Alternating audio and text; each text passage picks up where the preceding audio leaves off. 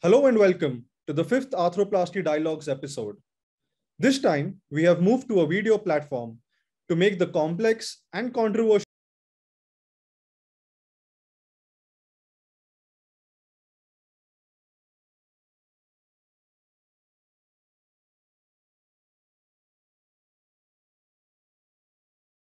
topic of kinematic alignment easy for our viewers, and our guest is none other than the pioneer himself, Dr. Stephen Howell. Dr. Howell is a board-certified orthopedic surgeon practicing in Sacramento and Lodi. He completed his medical degree at Northwestern University and then completed his orthopedic residency at Thomas Jefferson University. He joined Adventist Health Lodi Memorial with more than 3 decades of experience as a clinician, researcher, and innovator in total knee replacement, ACL reconstruction, and meniscal surgery. Dr. Howell has trained physicians on 5 continents and worked together with industry experts to offer the exciting approach to total knee replacement called kinematic alignment. This alignment method for TKR is an innovative technique he developed in 2005 to improve placement of implants, resulting in more consistency and reliability in patient outcomes. Importantly, this approach also allows for shorter lengths of stay and quicker return to prior function.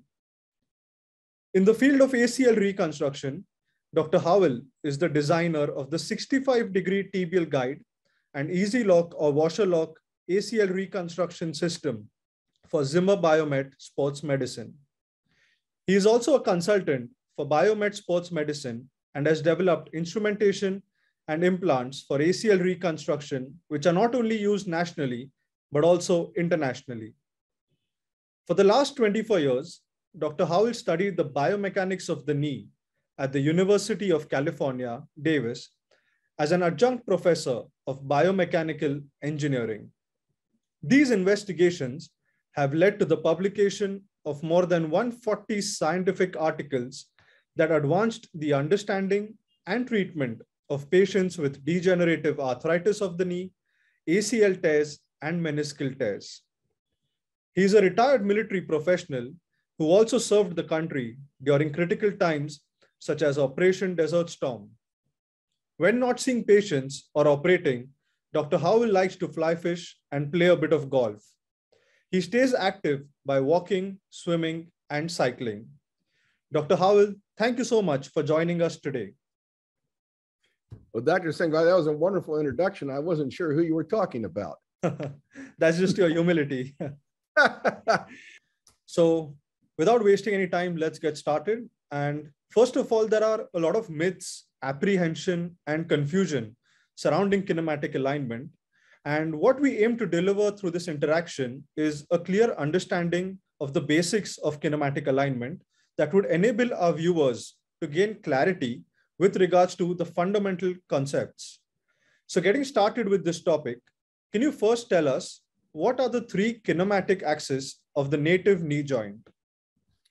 Great. I've put a couple slides together. And what we aim to deliver through this interaction is a clear understanding of the basics of kinematic alignment that would enable our viewers to gain clarity with regards to the fundamental concepts. So getting started with this topic, can you first tell us what are the 3 kinematic axes of the native knee joint? And as I'll show you, great. I've put a couple slides. And what we aim to deliver through this interaction is a clear understanding of the basics of kinematic alignment. The patient's pre-arthritic joint lines and 3 kinematic axes without releasing healthy ligaments. So if we look at this schematically, there are some medial and lateral poses of the distal femur, and then a coronal and axial view. And if you look at the green line, is the line in the femur, the axis in the femur about which the tibia flexes and extends. And you'll see from the medial and lateral projections in the sagittal view, it goes through the center of best fit circles applied to the femoral condyle from 15 to 120 degrees. So the knee is really a wheel. And so that's one axis. And then the second axis is parallel to the first and about 10 millimeters anterior and proximal. And that is the axis about which the patella flexes and extends. And we'll talk about who discovered these in just a moment. And then there's a longitudinal axis in the tibia, about which the tibia internally and externally rotates on the femur. So these are the three axes. There's not two, there's not one, there's not four, there's not five, there's three. And what is critical about all three of these axes is they are either parallel or perpendicular to the native joint line.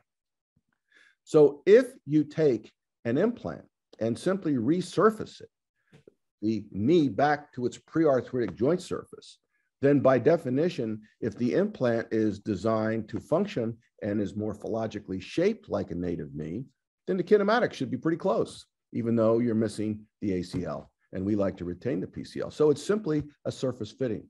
And so any technique that tilts the implant with respect to the VV, proximal distal, i.e. anterior posterior position of the native joint line will cause kinematic conflict where ligaments will be tight when they shouldn't be. They'll be loose when they shouldn't be.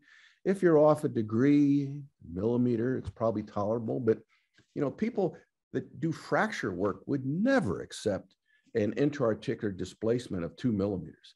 They don't even want to accept 1. And yet we throw those principles out the window when we do total knee and we say, oh, we'll put it any way we want and let the implant do the work.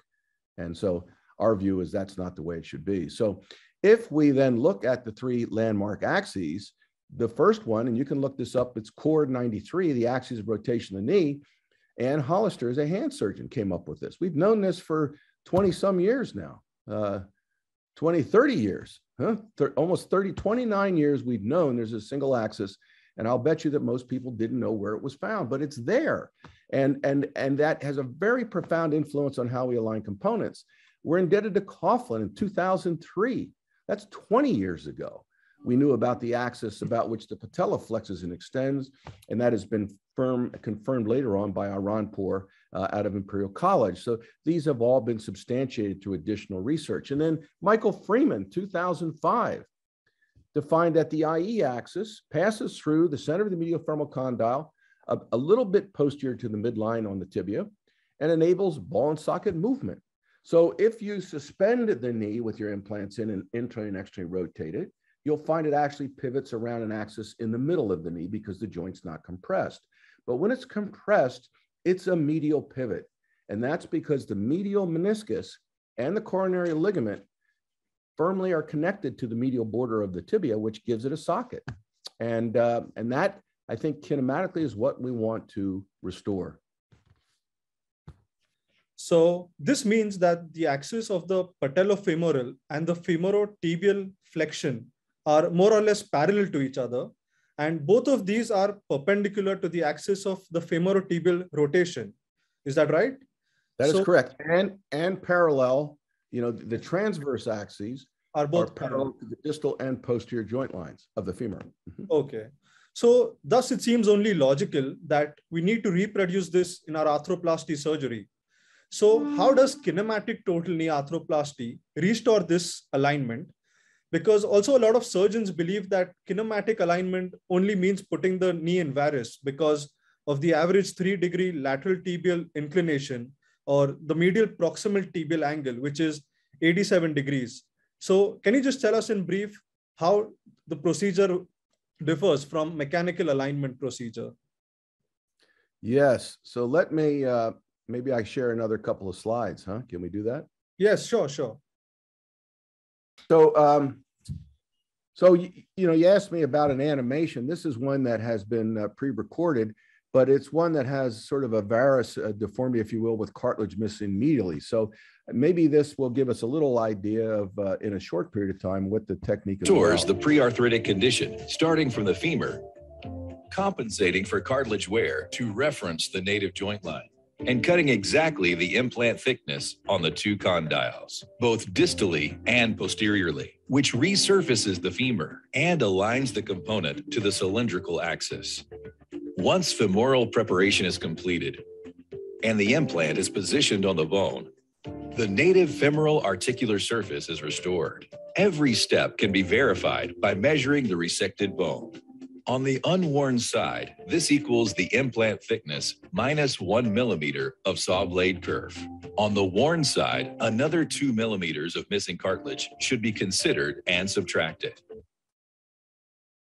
So, for the surgeon that is interested in doing kinematic alignment, then to set up the femoral cuts, you need to know the thickness of the condyles. So you can go to your implant manufacturer and ask them, how thick is your distal femoral condyle and your posterior femoral condyle? And they sometimes change as your size changes. But once you have that, then you can do the computation for the resection thickness that you need to resurface the joint. And if you're there and you forget what the numbers are, you can always put your caliper down and measure the thickness of the implant with your caliper. So in this particular case, the distal resections, the total amount of stuff removed, including the kerf of the blade and any cartilage missing, should be 9 millimeters. So the entire amount of material removed should equal 9 so that you restore the joint surface. So if you have 2 millimeters of cartilage, you'll subtract that from 9 millimeters to get you down to 7, and you have a kerf of the blade, but the bone dust disappears, you'd be 6. So when you say, I've got a varus knee with 2 millimeters of cartilage missing, or let's say there's only 1 millimeter cartilage missing distal medial, then just take a curette and take it down to bone.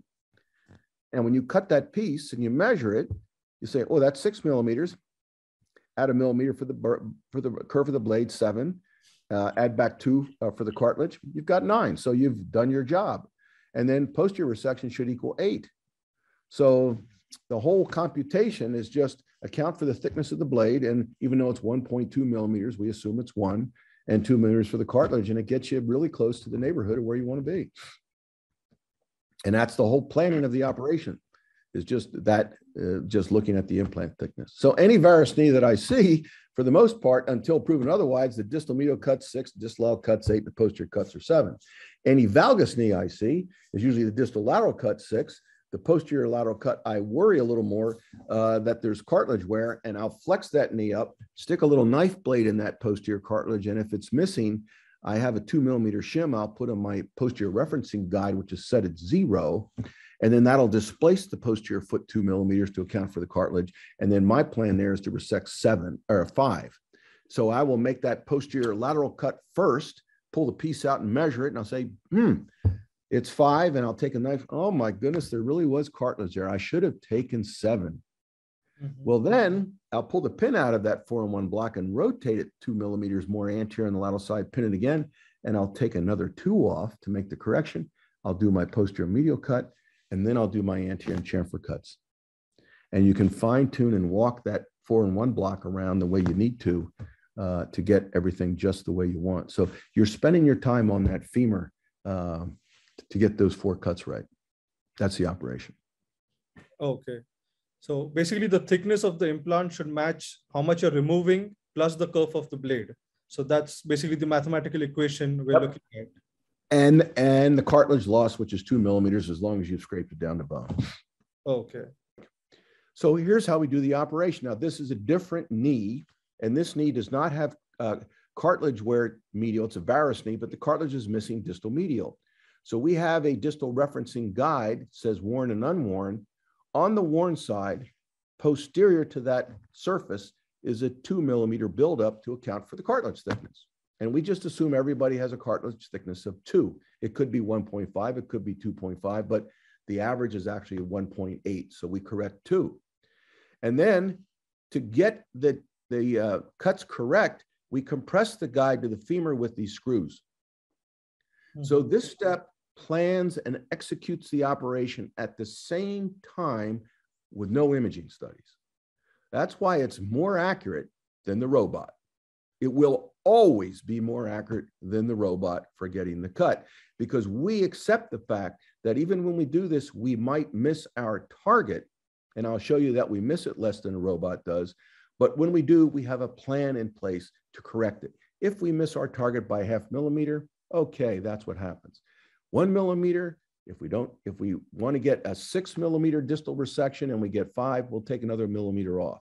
If we get 7 instead of 6, we'll put a washer behind the 4-in-1 block, kick it out, and fill the gap with cement. So we will restore that native joint line.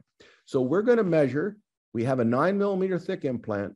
We cut the bone. There's no cartilage missing, but we lost a millimeter of bone because of the kerf of the blade. So we want the distal lateral piece to be 8 millimeters thick, plus the kerf of the blade for 9 to equal the implant thickness. On the medial side, we have 2 millimeters of cartilage missing, plus a millimeter of the kerf of the blade is 3, plus 6 is 9. So we now have set proximal distal varus valgus right back to the way the patient's knee was pre-arthritic. Now, what about posterior? Usually in a varus knee, you don't have substantial cartilage loss posterior medial unless the ACL has been deficient. In a valgus knee, it can happen. So we do have shims for the back of the posterior referencing guide, but this too initially is pinned to make sure that it sits. We put forces up along there and we pin it. And this, we check the cuts once again with a caliper. Again, the most important instrument in the operating room for total knee replacement is the caliper. They should be 7 because the implant that we're using here is 8 millimeters thick posterior. 7 plus a millimeter for the blade gives you 8. And here is the real benefit. This is the actual tourniquet time from incision to completing those cuts in this operation. 8 minutes. Oh. And I never put the x-rays up in the operating room. They're just not needed. So this is what the guy looks like at 6 weeks. We don't send anybody to physical therapy. That's his motion. And then if you want to look at the alignment, what you want to do when you do KA is a single leg view doesn't help you, whether it's just of the knee or the limb, because we're not looking for any particular number. We need to compare it to the opposite side. So if you're going to assess your radiographs post-operatively, which really doesn't help too much, if you really want to know how the knee does, measure the bone resections. That'll tell you. Because when you miss those, then you start to have problems, need MUAs and so forth. But you want to measure the distal L-femoral angle, proximity to tibial angle, and they should be within a couple of degrees of each side because there is some side-to-side variability. And that's how you do the operation. So if you look at the accuracy of the manual instruments with the guide system that I showed where we compress it to the joint surface, we need to define accuracy. Accurate technique is one that has a mean difference from the target of 0 with no variability. In other words, the standard deviation is 0. So if we look at golf and putting, you would say that here we have pretty good precision. We have all 3 balls are essentially in the same spot, but we're inaccurate because we have a 6-inch mean difference from the target. Now here's a situation where our balls are a little short, 6 inches to the right and left. So the mean difference from the target is 0, but we have very little precision. We want all of them to be in the hole. So if you're going to examine a published study on accuracy, you want to be looking for the mean difference and the standard deviation value from the intended target. So this is a paper that we published looking at the accuracy with the manual instruments to resect the femur. It's comparable or better than the robot. And there's a negligible effect of surgeon experience because what are you doing? You're cutting a bone, you're measuring it with a caliper. That's what you do when you do the patella. So there's no special surgical skills other than rudimentary ones we should have learned and practiced as we've moved through our residency and fellowship and into practice. So if we look at the key ingredients, the distal medial, distal lateral, posterior medial, posterior lateral resections, and we look at the 4 less experienced surgeons in this particular study, which did 58 knees, the mean difference from target is 0.3 minus 0.4, standard deviation 0.5. Now compare that to the 10 more experienced surgeons that did more than 50, there's no difference. And this is when we didn't even do the correction yet. And the standard deviation is 0.5. Let's look at the Mako robot. You have a really hard time finding this data in the literature. This paper was just published this year from Dr. Lee, single surgeon, not 10 experienced, but 1 surgeon. Their mean difference, 0.4, 0.5, 0.6, is higher than our experienced surgeons, as is their standard deviations.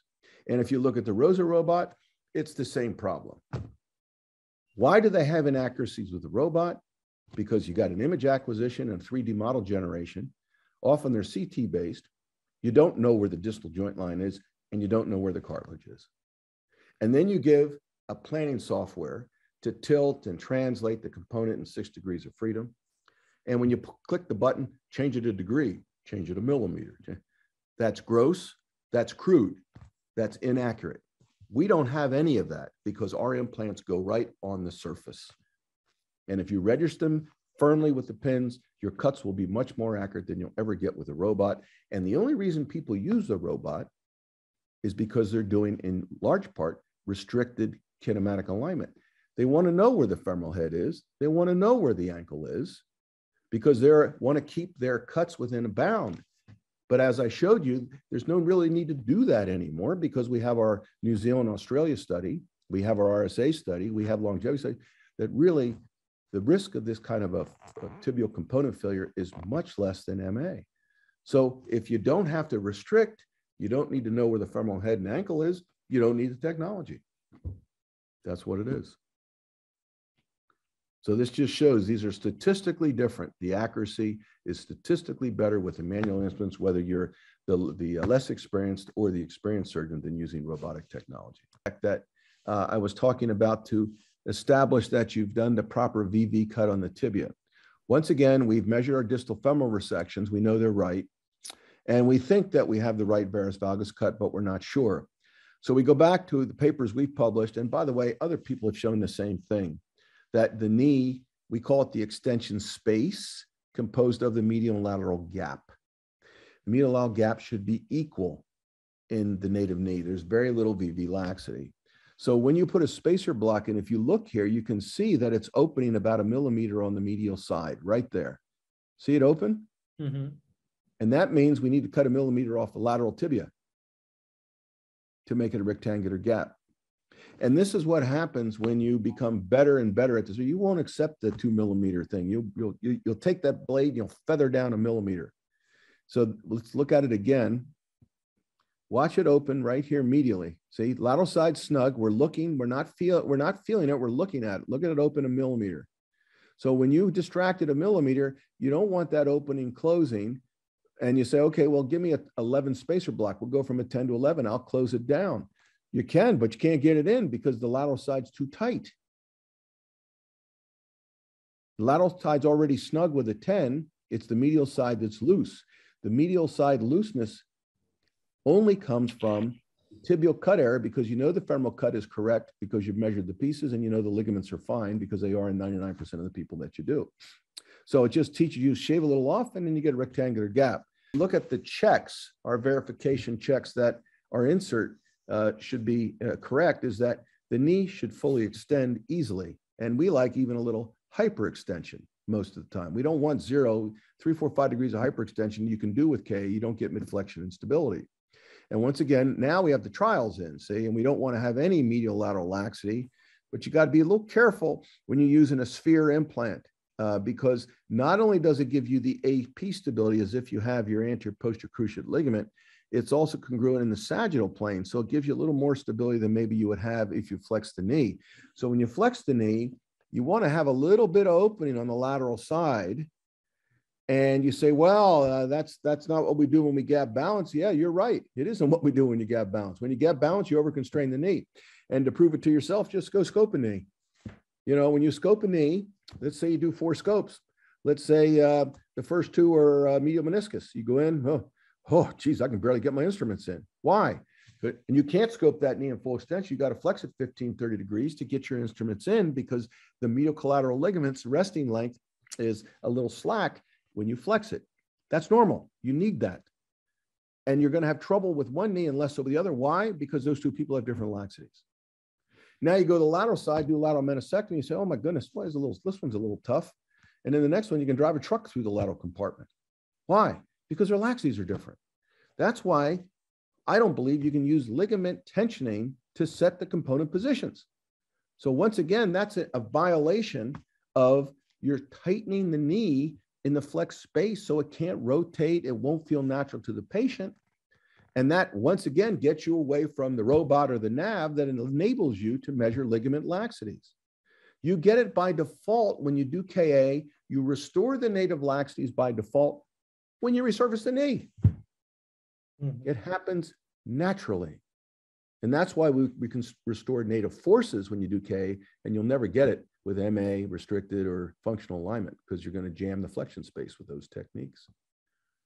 So it really is. I mean, when you just step back and look at all the evidence trying to get people to look at the knee from a total hip perspective or a total shoulder perspective of trying to just restore the anatomy, we've got to go through all these gyrations to unload or unlearn what we've had for 20 or 30 years in our head, looking at the knee from a mechanical alignment surgeon's viewpoint. And so that's the evidence that we're trying to bring to you today, is There's a lot of stuff out there. And if you free your mind up and you put on the looking glass, let me bring that up to you, because it really is an illustrative thing to read.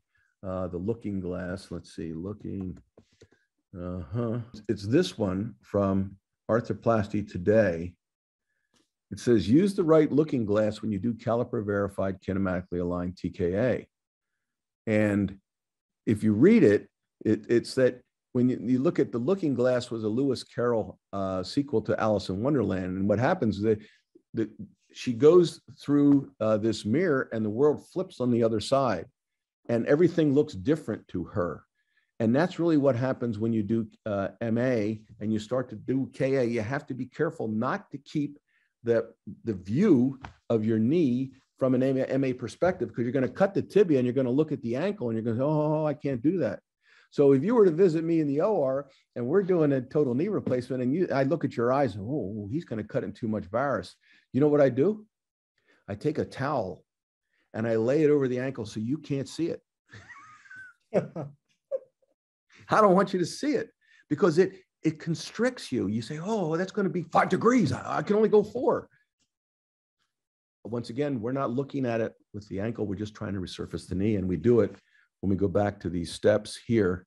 And we see that we have the trapezoidal gap inflection or trapezoidal space with a more lax lateral gap than medial. But both are more lax than it is in full extension. You have to preserve that, we think, to get the forgotten joint score that you want. Yes, so this concept that kinematic alignments of varus cut in the tibia, it could not be, how should we say, further from the truth. Mm-hmm. We restore the patient's periarthritic joint lines. So by definition, we don't put any joint line in varus or valgus with respect to the mechanical axis. Well, let me rephrase that. If you look at knee replacement from a mechanical alignment surgeon's point of view, we're changing all this stuff. From a kinematic alignment point of view, I'm going to show you that when you do mechanical alignment, you change the femoral joint line and tibial joint lines in nearly everybody. And it's that change in the joint lines that causes the problem. And the biggest problem is on the femoral side. So when you look at varus tibial component failure, which is what everybody's worried about, it's caused by mechanical alignment, restricted alignment, because they're changing the joint lines. And if we look at Michael Hirschman's work, phenotyping the knee in young non-osteoarthritic knee shows a wide distribution of femoral and tibial coronal alignment. So if we look at this schematic from their study, what you'll find is that the neutral alignment of the femur is actually 3 degrees of valgus. Mm-hmm. And if you look at the proportions, 85% of patients that you do mechanical alignment on, you will put the femoral component in varus to the patient's periarthritic joint line. And that's the fundamental step that leads to varus tibial component loosening, as I'll show you in a moment, or varus overload. You're putting the femur in varus nearly every case when you do MA, but kinematic alignment sets no femoral components in varus because we restored the native joint line. Now let's go to the tibial side. So it's the same paper, but we'll look at the schematic from the tibial side. And this is where you got your point, Dr. Sanghavi, where you said, oh yeah, 3 degrees, 87 degrees. Well, certainly when you look at a variety of normal patients, the tibial inclination is 3 degrees varus. But if you look at the other knees, when you do mechanical alignment, you're only setting 70% of the tibias in valgus to the native joint line, where you've set 85% of your femurs in varus to the femoral joint line, which means 15% of the time you've left the limb in varus, and that leads to overload. So when I look at a knee, I want to see that I've restored the native joint line. So I don't look at it as a varus valgus deviation. I look at it, did I hit my target? And my target is the patient's pre-arthritic joint line. We'll talk about how to do that in a moment. So here's a case of my own. And it was really a sort of an eye-opening one. The lady just lives around the corner from me. So very nice gal. I did kinematic alignment in June of 2007. She still walks around the neighborhood. It's been whatever that is, 16 years or 15 years. And I placed the femoral component to restore the patient's pre-arthritic joint line, which was 7 degrees valgus. And now, 6 months earlier, before I started doing kinematic alignment in everybody, I placed that femoral component in 0. I put it in varus to the native joint line, and look at the osteolysis. Mm-hmm. I mean, and you can see the distraction on this side when she stands versus this side. So she's had a high adduction moment, been loading that medial side, and we had to go back in and revise that tibia. But the KA knee survives because, as we'll talk about later, it restores a balanced knee. By definition, it restores the patient's pre-arthritic medial lateral tibial compartment forces, which cannot be done with mechanical alignment, restricted, or functional alignment. Thank you. So that was a very concise explanation about how we're attempting to restore the native pre-arthritic alignment of the knee. And the X-rays will obviously look a bit different than the mechanically aligned knees. So it does appear different for a mechanically aligned surgeon to look at an X-ray from a kinematically aligned surgeon. And this raises one of the concerns amongst the mechanically aligned surgeons, because of conventional teaching and training perhaps, is that does putting the tibia in varus compromise implant survivorship or lead to early polywear? And what is the outer limit for the degree of varus that you would implant your tibia in? Perfect. I've got some slides for you. Those are good questions. So I think prospectively, it's very hard if the rules are different for MA than KA. If you look at a KA knee from an MA viewpoint, you're going to be confused. Absolutely. Just like when I look at an MA knee on X-ray, I say, oh, geez, the femoral component's in varus, the tibia component is in valgus. They're all liable to not like their knee. That's how I look at the X-ray. When you or an MA person looks at mine, oh my goodness, they put the tibia in varus, these are going to fail and everything else. So you have to get a different hat on. You have to have a different perspective. So let's look at what evidence there is that you're going to have high tibial component failure with KA.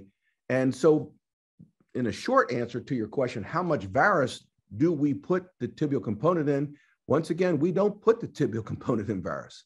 Mm-hmm. We restore the patient's pre-arthritic joint line. So relative to that target, we don't put implants in varus or valgus. How far will we go? Doesn't matter, because we're resurfacing the patient's knee. And I'll show you some evidence that that does not have a problem in just a moment. So let's look at some data other than my own.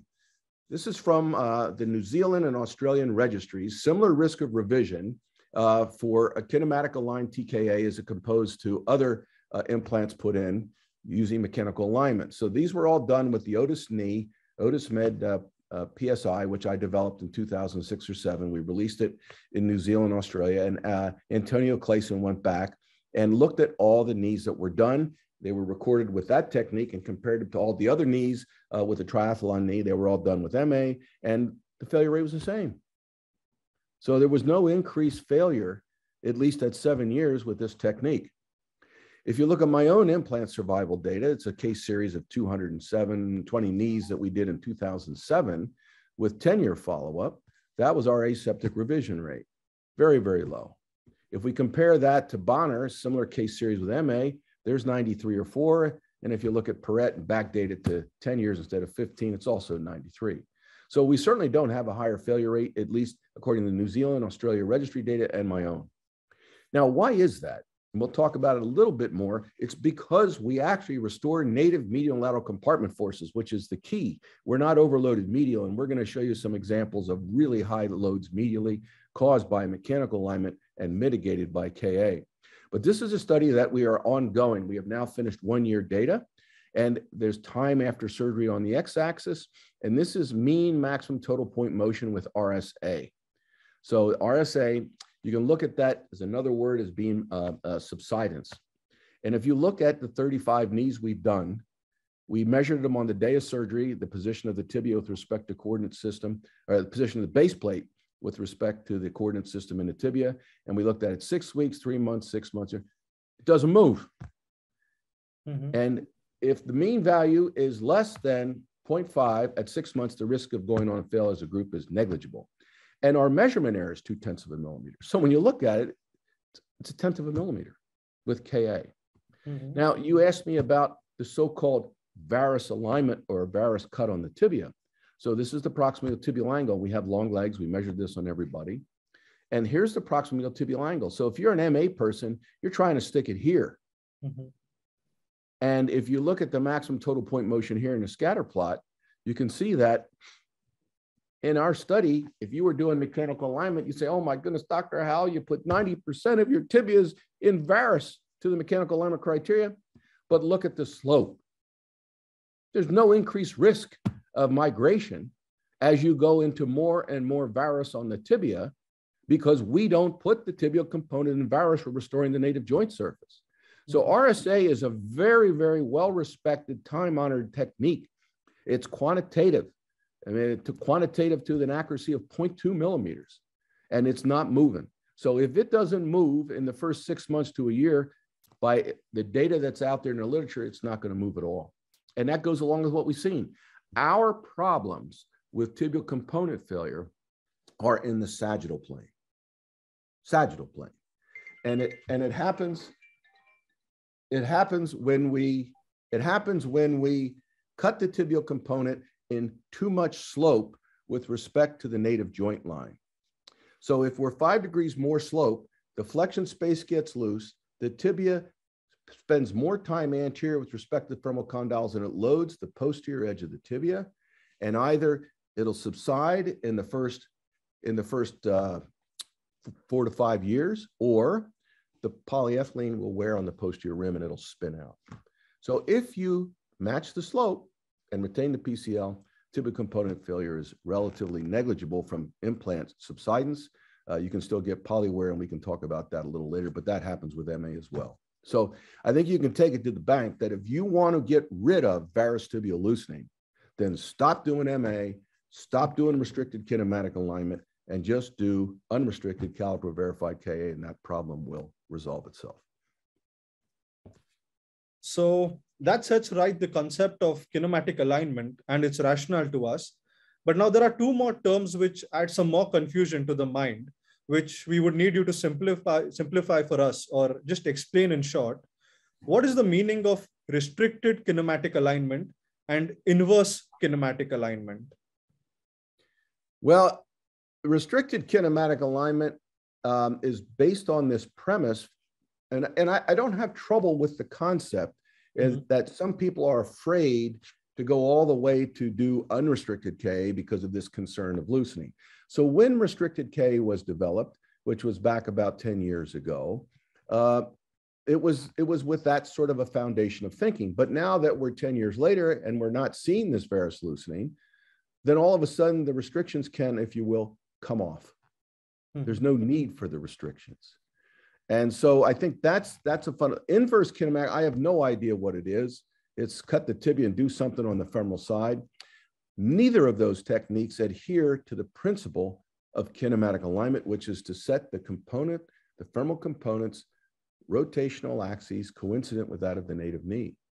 So when you're looking at KA, that's what we do. When you're looking at restricted KA or inverse kinematic alignment, my term for both of these would be to take the word kinematic alignment out of them, because they're not doing anything kinematically related, and call them expanded mechanical alignment. That's what they are. They've taken mechanical criteria and expanded it to go beyond what they would normally do. And frankly, I think that's really a problem that could lead to increased issues with component failure and so forth, because they're not truly restoring the kinematics of the knee when they do those techniques. Okay, so there you go, calling a spade a spade. So you believe only in kinematic alignment and nothing at all to do with restricted or inverse kinematic alignment. Yeah, I think that it's not so much what I believe in. It's just that's the biologic facts. Yeah. Let's go to total hip. I mean, when you do total hip, what do you try to do? You would try to restore the hip center, the offset, and the version. Absolutely. And now, if you're a knee surgeon doing restricted or whatever, inverse kinematic alignment, you say, well, I don't want to use that lateral opening. I don't want to use that version. I'm going to change the offset. I'm going to change the limb length. You wouldn't do that. Just do what you do with, whether it's fracture care, restoring the joint surface, your hip replacement, shoulder replacement. Every operation we do in the body is to restore the kinematic behavior of the joint, with the only exception being total knee replacement. It's the only one. So I think that makes so much sense, because, I mean, you know, when we do total hips, what we do is we template the opposite side and we're trying to reproduce that in our surgery. But for knees, we're not doing that with the mechanically aligned ones, at least.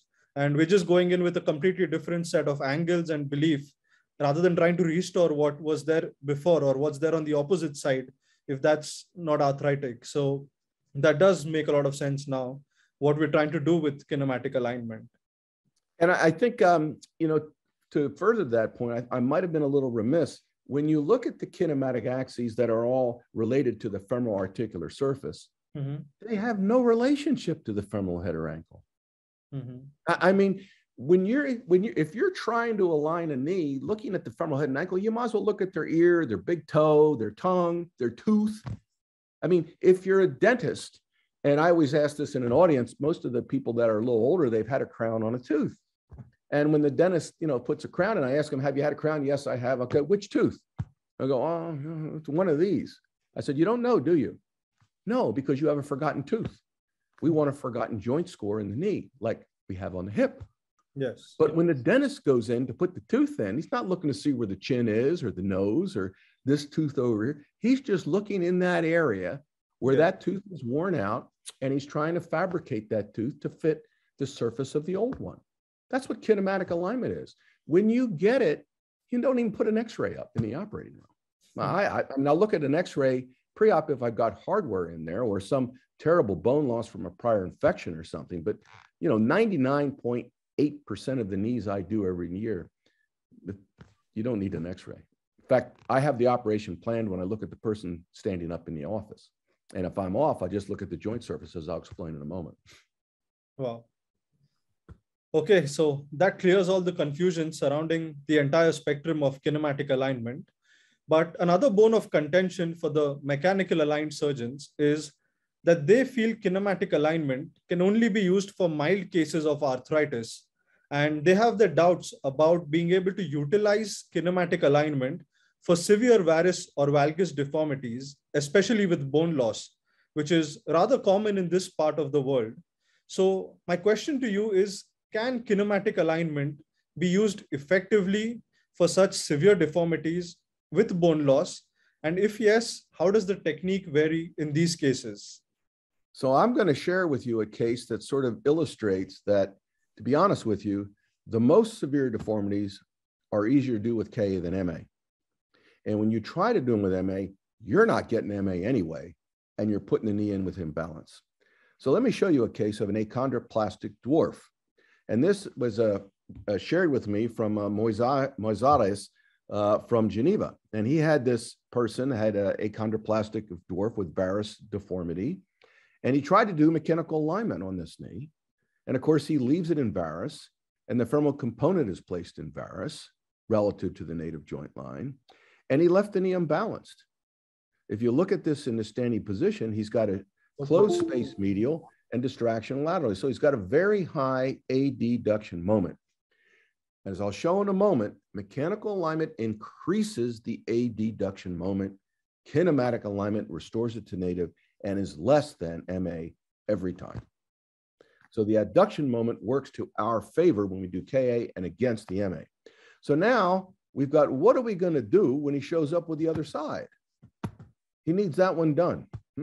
Nice Varus deformity. If you look at the mechanically aligned TKA, the red arrow is the moment arm to the center of the knee, and that is the adduction moment. So it's the force here with that angle. And if you look at the native knee here, even though it's in Varus, has a shorter moment arm, adduction moment arm than the other side. So if we do kinematic alignment and we open the medial side and correct it, we're going to move the knee closer to the midline and reduce the adduction moment, and we will have a balanced knee. So this is the same person with a KA on the other side. Oh. And if you look at the adduction moment now, it's even lower now that the kinematic alignment has corrected the pre-arthritic Varus deformity. Which knee is going to fail? It's not going to be the KA one. It's going to be the MA one. So I have enough experience now. I've done KA exclusively since 2007. I started with it in 2006 and could only do one a week due to, we had to manufacture PS guides, patient-specific guides. But once we could do it full time, I've done it on everybody. And that's 6,500 knees spanning 15 years. I mean, this idea that, oh, they only last 10 years, baloney. I tell them, you put the thing in, it ought to last your lifetime if you're 60. Just go use it, enjoy yourself. You're not going to wear it out typically. So if you think that this is just one case, then let's go to Dr. Nikki's excellent work, who's a very devoted KA surgeon in Tokyo. And he has the same sort of problem, I think, that you do with this more of a genetic bow in their patient population. And he showed that kinematically aligned TKA actually reduces the knee adduction moment more than mechanically aligned TKA. And this is his paper from KSSTA. And here he shows the ground reaction force from the center of mass in yellow going to the center of the ankle. And he draws in the mechanically aligned TKA this adduction moment. And if you do KA, what happens is the ankle, instead of being a wide base position, moves closer to under the center of mass, and the adduction moment is less. So his conclusion was that KA is a promising option in 2017. Now it is the option, in my view, for patients with large coronal bowing of the tibia, because the adduction moment lowers the risk of varus loosening. And he was kind enough to send me these videos. Now, this person, obviously to the left, did not have kinematically aligned told me arthroplasties. But when you watch her walk, one foot goes in front of the other. And that's what happens when you do KA. The ankles move under the center of the mass, which narrows the adduction moment. Now, the gentleman to the right has had bilateral MA-TKA, and they've got a widened gait. And so their adduction moment is higher. Of course, it's not a normal gait anyway. So once again, KA wins out when you work with the worst deformities you have. They're the easiest to do with KA. And when you strive to get mechanical alignment, you won't get it anyway. And you're going to have to use a lot of extra constraint in the implants to try to make the x-ray look pretty. And these are all problems that you're causing as a surgeon by unfortunately changing the patient's pre-arthritic joint lines. You leave them alone, and all the constrained implants go in the closet, and you don't have to get them out. But what do you do when in the cases where there is, like, for example, there's medial tibial bone loss, or even there's lateral tibial bone loss in rheumatoid knees? So how do you restore the, how do you resurface the thickness of that component? All right. So let me go back, if I can share my screen again. So I'm gonna show you a case that is sort of a fun one. Mm-hmm. And this is a person, we'll go over these issues. So in principle, on the femur, 99.999% of femurs that you'll do will not have bone loss at full extension or 0 degrees and 90. Mm-hmm. And you say, well, we have these terrible deformities. I said, yeah, so do we. But when you have a bad deformity, the knee doesn't extend. They walk with a 20-degree flexion contracture. Mm-hmm. There's no way for that bone to wear distally on the convexity in extension. And why would it wear 90 degrees when you're not doing anything? You're just sitting on a chair or whatever. So you can take it to the bank, and I'll show you the paper that we have for that, that there's negligible bone wear in the most severe deformed knees at 0 and 90, where we reference with our guides to do the surgery. So here's a patient. You'd say that one's a pretty good one, huh? That's a very simple primary total knee replacement. There's the x-ray. It's all subluxed, and you think the MCL's gone, the lateral collateral ligament's gone.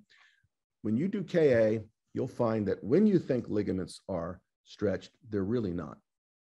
And if you find you have to release a ligament when you're doing kinematic alignment, then go back, as we'll show you in a moment, measure your bone resections, because you'll find that you didn't restore the patient's joint lines. Whenever you're cutting ligaments, the implants are in crooked. So this is what the knee looks like when you open it up. So you can see that the notch is all stenotic. It's been chronic ACL deficient, huge osteophytes. But the bone here at the 0 position really hasn't contacted the tibia for probably 10 years because the guy's been walking with this flexion contraction. And so there's really no bone wear at 0. And this is a study that we did with Dennis Naum and Robert Barrick, where they looked at a bunch of MRIs that I had and tried to see if the bone wear and cartilage wear was predictable at 0 and 90, where we referenced the femur with our guides. And so we simply, this is a valgus knee. We drew an anatomic sagittal line. And from that, we constructed a best fit circle. And then we were able to measure the deviation of the bone from that circle and see if there was bone wear. And we did the same on the medial side. And so this is why when we do look at the knee in the proper sagittal plane, where the MRI sagittal plane is perpendicular to the axis in the femur or perpendicular to a line coincident to the posterior and distal joint lines, that the circumference of that circle medially and laterally is the same. Mm-hmm. So a valgus knee does not have hypoplasia of the lateral femoral condyle. It's just translated relative to the medial. So we showed there's no bone wear. And you can read this paper if you'd like. Just one question there, like in the subluxed knee that you showed right now, Yeah. even in those cases, you'd never really need to perform any releases, which mechanically aligned surgeons would be going extensively and performing a release. Is that correct? Yes, and I'm going to tell you something. It is a learning process. Mm-hmm. When I started doing it in 2006, we were making the PSI guide. We only had the ability to make one a week. So I would do 3 or 4 total knees. And sometimes the guide wouldn't show up because we had to have it shipped in and blah, blah. And so it might be the 3rd case or whatever. And the first case I do, and I said, it went good.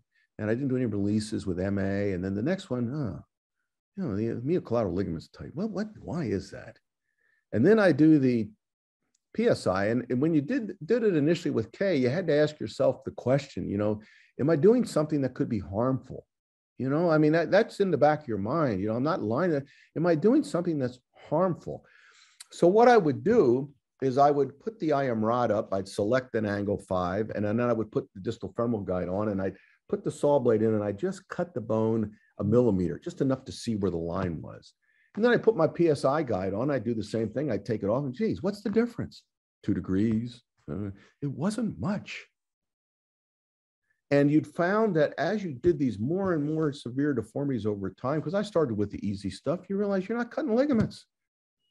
And then you realize the only reason you were cutting ligaments is because you're putting the parts in crooked in the native joint line. So once you stop doing that, all of a sudden the need for, more constrained implants or revision implants subsided. So your valgus deformities are very easy to treat, and you don't have to do a lot of extra, hardware. You just use primary knee components. So it's really pretty easy. Principles are simple. Just restore the surface. And by the way, we didn't talk about the tibia, but we should. When you do the femur, and that's why the femur is done first, it has to be femur first, you've restored the native joint line. And then how do you know you have the VV right? Well, you set it so that you try to cut an even amount off medial lateral, but we always look at the tibia cut as provisional, an educated provisional cut. We want it conservative enough that we get maybe a 10 spacer block in because that's our thinnest insert.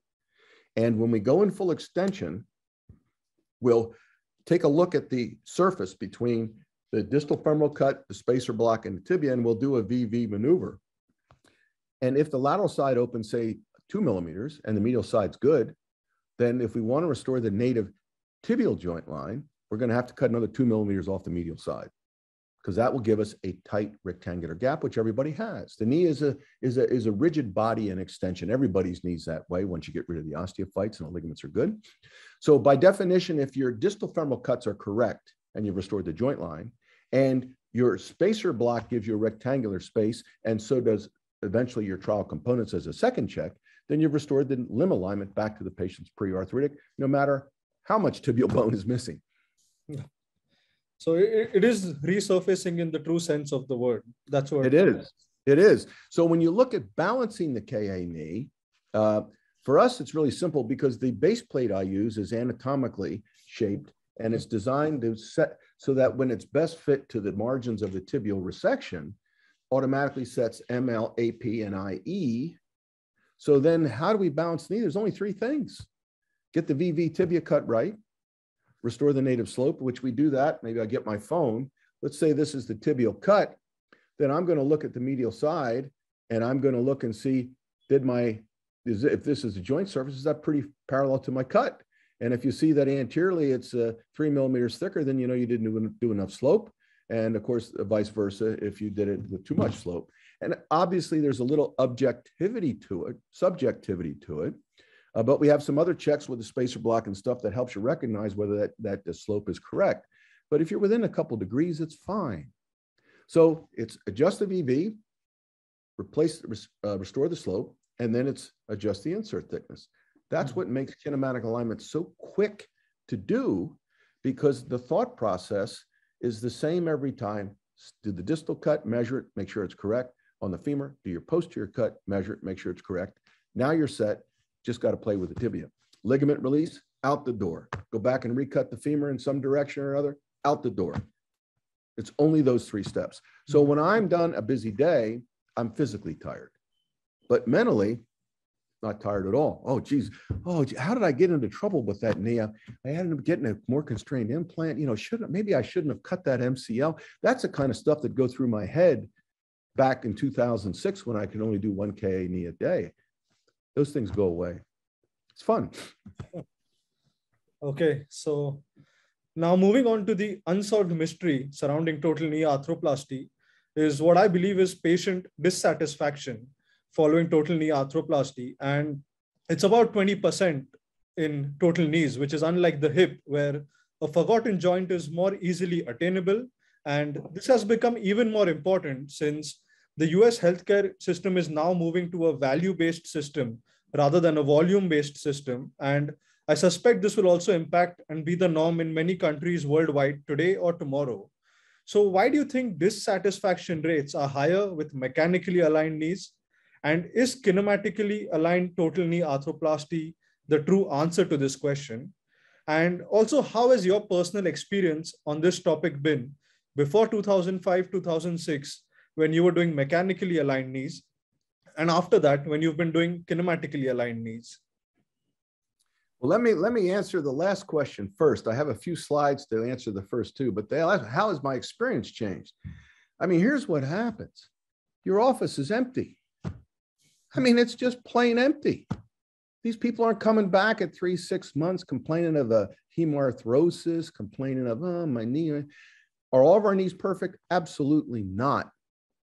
But when we have a problem knee, it's sort of like a good MA knee, because people still complain. You can't make everybody happy. But these things that you scratch your head, I mean, when someone comes back in, it's usually, oh, I was walking my dog and I fell 4 weeks ago and I hit my knee and I'm worried I did something. You look at the x-rays, you tell them you didn't break anything. You tell them the knee isn't fragile. They smile, they leave. Mm-hmm. Someone comes in, oh, here's a follow-up. I wonder if the tibial component is loose. I don't even think of it. It's just so rare that it happens. So it changes your office hours. All of a sudden, you can spend your time in the operating room. And the other thing that happens, like, what's today? Is today Thursday? Yep. Tomorrow's Friday. So my PA sees the 6-week follow-ups now, because I get Friday off. I'm getting a little older. I get a nice day off. So she's going to see 8 of my total knees that I did about 6 weeks ago. I usually do 10 a week, 5 on Monday, 5 on Wednesday. I'm usually done by 2 o'clock. Takes me an hour a knee, and you go home. But these 8 will come in, and she said to me, well, Dr. I think 3, we'll probably be able to sign up 1 or 2 of them the other side. So that's what happens. Your turnaround to get the other knee is shorter, and people are willing to make the turn. So you don't see them back at 1 year. Why do you do that? Mm-hmm. You see people back at 1 year because we sort of want to make sure that we don't miss doing the opposite knee. You don't really need to see them. If things are falling apart, they're going to let you know. This idea of seeing people back every year sends a bad message. It tells them that their knee's fragile. It tells them they should constantly be worried about it. I mean, the dentist doesn't bring me back every year to look at the crown on the tooth. I go eat what I want. I don't think about it. That's how the knee should be. There's too much negativism in total knee replacement. So with KA, it changes your whole office hours, opens it up for more new patients, depletes the patients coming in with all the big issues because you don't see them, the instability, the stiffness. MUA, very small incidence, 1 or 2%. But matter of fact, we did a gal last 3 or 4 weeks ago, an MUA a year out after we did her total knee. She came in, it was a little stiff. She was a little chubby in the back. You can do an MUA a year out, you still get the motion back because the parts are in right. With MA, you know, it's a problem. So maybe I share my screen for a moment again. Yep, sure. And I put together a couple of slides because you asked me about, you know, what's going on in the general, how should we say, world community, and actually, KA has been. I think you're going to ask me this: why has it been slow in the U.S. and that'll be our other question, but we'll get to that. Around the world, you know, there's 11 of 13 randomized trials, case-controlled trials, and case series of a KA in one knee and MA in the other knee, and all of them report in some level that K is better than MA. There is not a single one that shows MA is better at anything. Nothing. There's not a paper showing MA is better than KA. It started in 2014, and look at the location and the timeline. First one, randomized trial was done at US by Dorset. That was the old Otis knee, K versus MA, much higher Oxford score, knee society score, flexion, better walking, blah, blah, blah.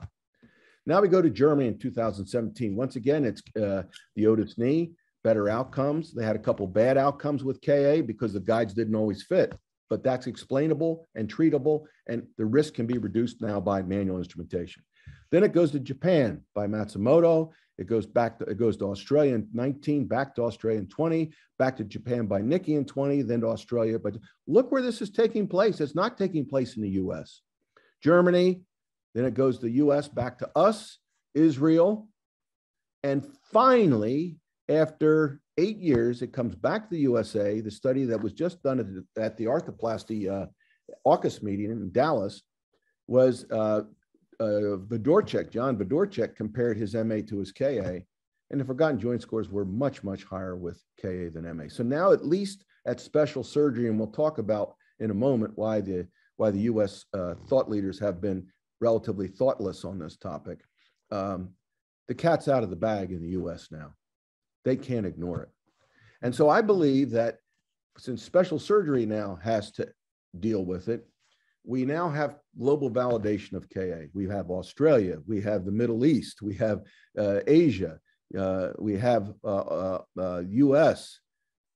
So it's not something that is not going to go away. To me, it's going to be the standard of care. And in a few years, you're going to have a hard time justifying doing MA. And I think this is the tip of the iceberg. But I also think we may see less and less of these randomized trials because it's hard to have an equal position that, oh, Mary, I think we have an MA and K. We don't know which one works better. That's a little disingenuous. And you needed that when you look back at Dorset's study and some of these others, we really didn't know. But now I think KA has got enough of a footing, it's going to be tough to do it. So what about the implant? You know, I used to think that the implant really didn't make much of a difference. And that was because I generally used the same types. You know, my initial experience, Vanguard CR, low conforming medial lateral. Then I went to Stryker CR, low conforming medial lateral. Then I went to Diffuse Sigma, low conforming medial lateral. Persona, low conforming medial lateral. They're all the same. So KA made those implants work better than MA did. But is that the best design? So if you look at the medial, I call it the ball and socket because you really need a socket. Medial pivots, some of them are a little sloppier. They're more of an ultracongruent, but regardless, K results are best when you use a medial ball and socket, as the forgotten joint scores are as good as total hip, if not better. If your knee results are not as good as your total hip, please take a good look at caliper verified KA. This is Dave Scott's paper published this year in Arthroplasty. Outcomes are better with a medial stabilized versus a posterior stabilized implant. So we're going against where half the knees are put in with PS when they're done with KA. At 2 years, the forgotten joint score was 10 points higher on a 100-point scale and flexion 8 degrees better when you did KA with the medial ball and socket or sphere implant than you did with a posterior stabilized. Now let's go to back to Australia, which French was the senior author, or Roger Brighton's the senior author, a single surgeon series comparing, you know, KA, cruciate retaining and medial stabilized implants using KA principles. At 1 year, the forgotten joint score was 16 points higher with the medial ball and socket stability than the CR instability. Why is that? Those implants are sloppy. They needed to be sloppy when they were designed because the implantation process with MA is sloppy. Mm-hmm. If you have a patient with bilateral varus deformity and you do MA a year apart, I will guarantee you that those femoral resections do not match on either side of the knee. Because you'll put your rod up or you'll put your robot in, you'll go and you'll do something or another, and oh, I'm doing the transepi axis, you can't find it anyway, the white side's lined. You're not going to have 4 bone resections the same. But if that patient lived in India and Dr. Sanghavi, you did the one knee and he moves to the US and I do KA and you do KA, and I call you up and I said, well, hey, I did your patient's other knee. Can you go back in your records? Let me know what your cuts were on the femur. Hey, I did kinematic alignment. That distal medial cut was 6, the distal lateral cut was 8, the posterior cuts were 7. I said, those were mine. Those are my cuts. Now we can put an implant in whose conformity or congruency on the medial side is ball and socket, like the native knee that Freeman described in 2005. We can have a flat lateral insert, which promotes internal-external rotation, which is necessary for the patella to translate medial and lateral as the knee is flexed, because we know that when the knee flexes, it obligatorily internally rotates. That's driven by the socket medial and the increasing tension in the PCL. And while that happens, the Q angle decreases, which is needed for the patella to be in the proper medial lateral position. So that, I think, is one of the reasons we see these people come in and you say, Mary, what are you here for? Well, doctor, you know, my knee is stiff. What can you do? Well, I can walk a mile or two, but I'm telling you, sit in a chair and go to give it stiff. I said, well, Mary, well, why don't you bend your good knee? And they bend the good knee all the way. And you say, okay, why don't you bend your total knee? It bends all the way. And you look at them and you say, how can you be so ungrateful? You're walking a mile, you got a knee that bends just like that, and you're telling me it's stiff. Could it be that the tibia is not internally rotating right? Because there's a posterior lateral lip on the insert. And when that posterior lateral lip of the insert engages at about 30, 40 degrees, the tibia cannot internally rotate anymore by a medial pivot. It continues to internally rotate, but by the medial femoral condyle translating anteriorly with paradoxical movement. And it's driven by a low conforming surface, medial and lateral. So if you look at KA with a medial ball and socket, you now have an athletic-like knee replacement. It changes the whole paradigm of who you're going to work on. You don't have to wait till they come crawling in your office. You start do some of these people and get them back to a little higher quality life. And you'll have a better chance doing that with a medial stabilized than you do with a PS and a CR insert. So alignment is important. Doing KA opens other possibilities, opens the use of a more physiologic or native morphology implant to give a more natural movement and function. And to me, I think when you look at the forgotten joint scores and the Oxford knee scores with KA, especially with medial stabilized, they're higher than a uni. Because you have anterior stability when you have a medial ball and socket on the medial side. When you do a uni, you have a medial meniscectomized medial compartment because you're less conforming medially than the normal knee. But KA enables this, and you don't have the risk of creating the stiffness because you've measured the femoral resections with your caliper, which sets up a wonderful physiology for that knee and an easy recovery. So patients don't have to go to therapy, and they get their motion back more quickly, and they're driving their car quickly, and they're less burdensome to their families. And they start sending their friends and relatives to you, and you get so busy you don't know what to do with. So lastly, before we end this discussion, why do you think, despite the overwhelming evidence, that kinematic alignment has not caught on as widely as it should have? Or what are the concerns or apprehensions that surgeons still have in adopting kinematic alignment? Is it to do with training or lack of belief or not wanting to come out of their comfort zone? What really do you feel is the hindrance?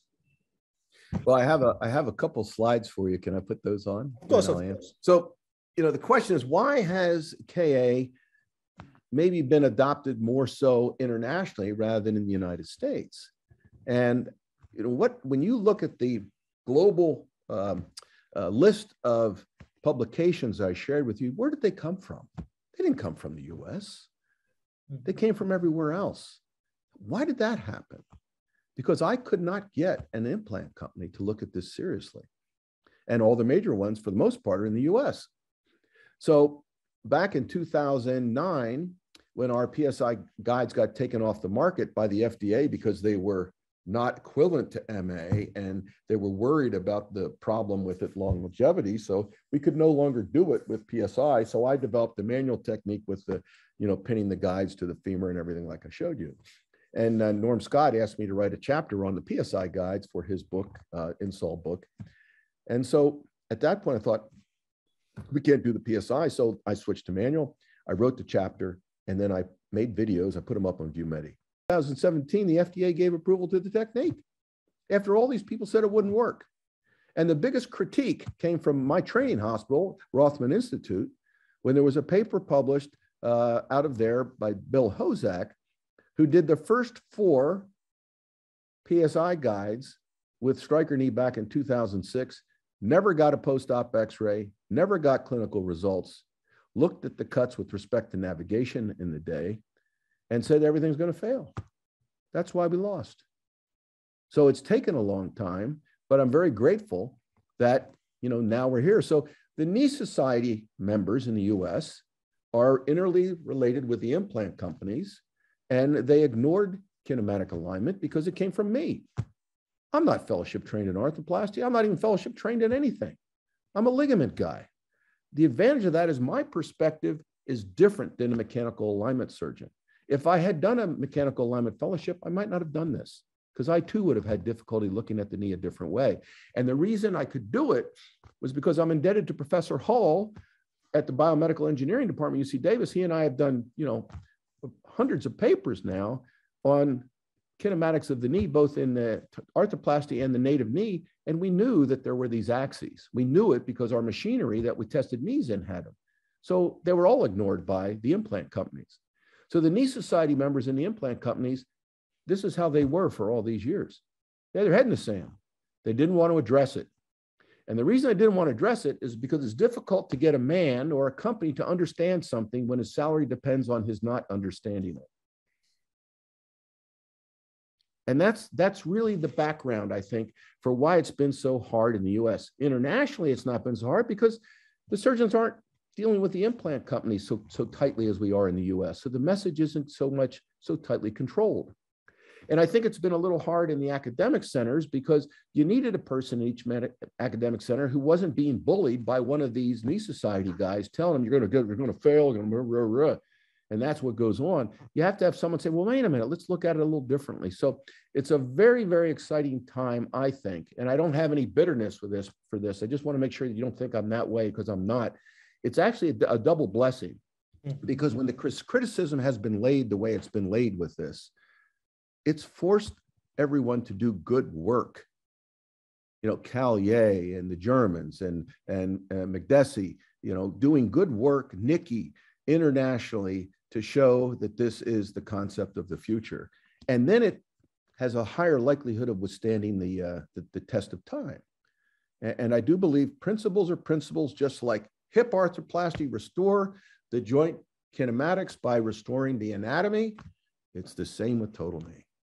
And I think once we adopt that and move forward, we're going to find that our forgotten joint scores are going to get like a total hip, that our rehab is going to be quick like a total hip, that our problem patients will go down and our revision rate will go down, and everybody's life will be better, the surgeon and the patients, and you'll be able to go home earlier in the day and sleep better at night. So that's sort of my concluding remarks, at least on the formal slides. And so maybe you have another question for me that we can answer. This is a patient that had bilateral varus deformities, and as an athlete, we got her back skiing at 11 weeks post-op. And anyway, but here we are making our distal medial measurement. That's 6 millimeters for the varus knee and 8 lateral. And then we have a verification sheet that it's already set up. So it tells you the target thickness is going to be 8 millimeters on the unworn and 6 millimeters on the unworn when there's no cartilage. And so then we will put our mark down. If the initial cut will make it 6. Now, let's say we need to do a recut. Let's say the initial cut was 5. We do a recut. Yes. How much? A millimeter. The final thickness is 6. And so you can work through this for your distal cuts and your posterior cuts. And if you get a little confused, you can always go back and just take the pieces and measure them again. If you say, oh, I think I got to release a ligament, go back and double check that you made your cuts right. I mean, you may get yourself in a corner where you really can't go back and change the femoral component position, but at least you recognize that the cut was sort of what was giving you the trouble, and it reduces the risk you're going to make that mistake again. And that's just part of the learning thing. But yeah, measuring these cuts and recording them is very helpful. Great. So that brings us to the end of our discussion. And it really was a masterclass from the pioneer himself. And we hope this adds clarity to the concept and the fundamentals of kinematic alignment. And it puts to rest some of the concerns that surgeons may have about kinematic alignment, and pretty much ignites the flame amongst arthroplasty surgeons to pursue and at least consider this technique. Dr. Howell, it was an absolute honor and privilege to have you with us today. Thank you so much once again. Thank you very much for allowing me to be here and to share our work for the last 16 years. And I hope it makes your surgeons better surgeons and your patients happier patients.